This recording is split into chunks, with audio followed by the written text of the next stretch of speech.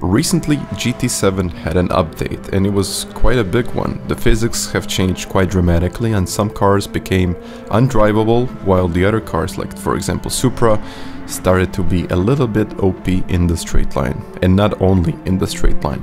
And all of the data can be found on GT7 engine, which is a pretty accurate and good database. And I noticed the Skyline actually lost 41.77 power points in just one update. So from being one of the fastest cars in the straight line in GT7, if not the fastest car, it became a lot slower, and they also added a lot of weight onto that car. And also 90% of the other cars also had an increase in weight, and at the same time a reduction in power.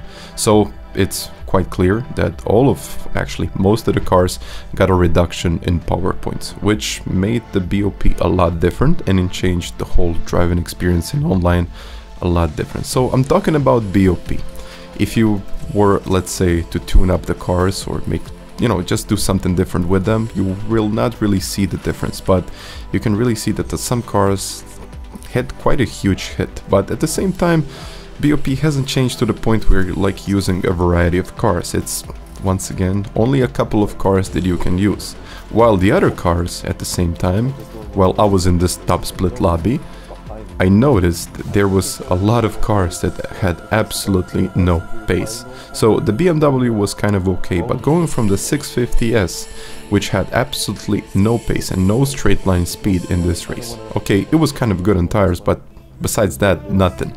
Mazda RX Vision and this Ferrari are not even close up to pace, and I don't even want to talk about this R8 right here. So what really changed?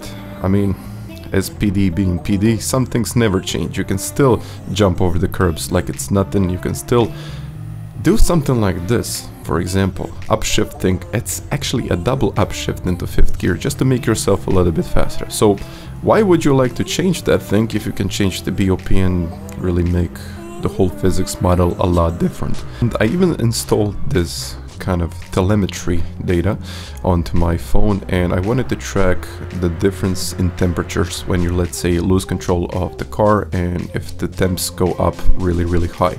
But they seem to go down quite quickly. But then I waited for about 2.5–3 minutes until the tires really cool off, and they were going down very slowly.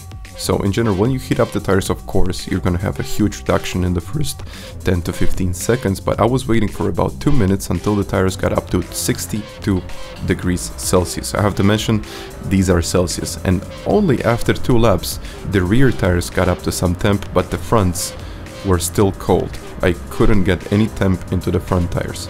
And that's what I thought. Okay, don't be too slow on your out lap, and eventually your second time in the qualifying will always be your fastest one.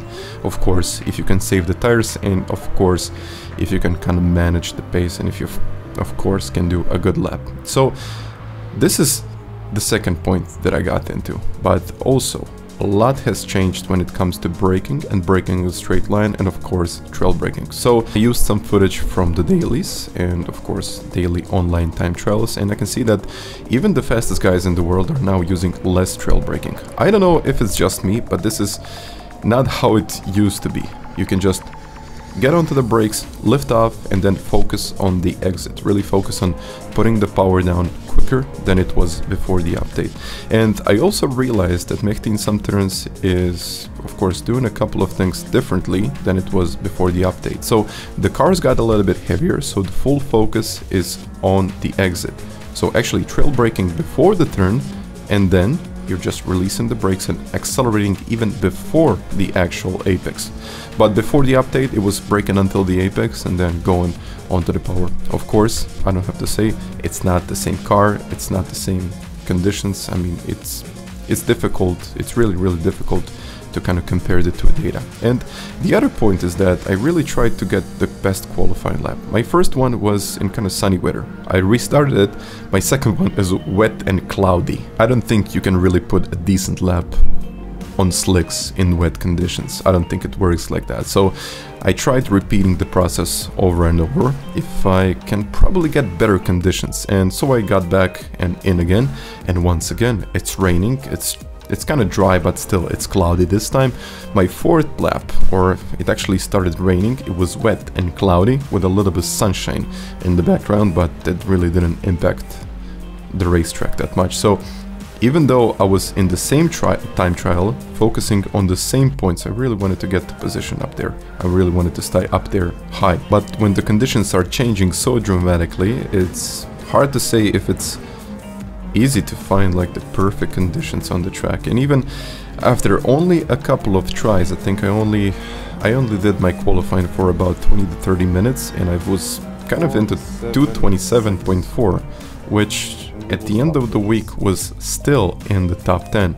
I finished in P9 in the world with the lap time that I set on Monday.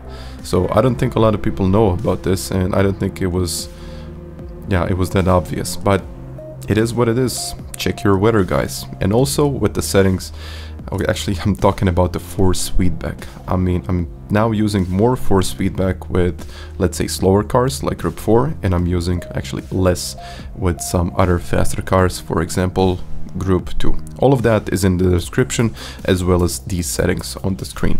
So I didn't really change that much in my settings on my Fanatec wheel. I mean, I changed maybe a couple of things, but just as I said before, everything is down in the description and you can really copy all of that. And I even made an explanation on how am I using all of the force feedback in game. So I'm using sensitivity at 10. I know some people will say use it at 1. This is the recommended setting, but I do like it at 10. I don't know, it gives me more control of the car, and I do get that. I know it's a rough feeling, and I really like that roughness when I'm turning in, and I have all of the information that I need. But guys, I really hope that you enjoyed this video, and if you did, you can always smash the like button. I want to make this short. So once again, thank you very much for watching, and I'll catch you guys next time.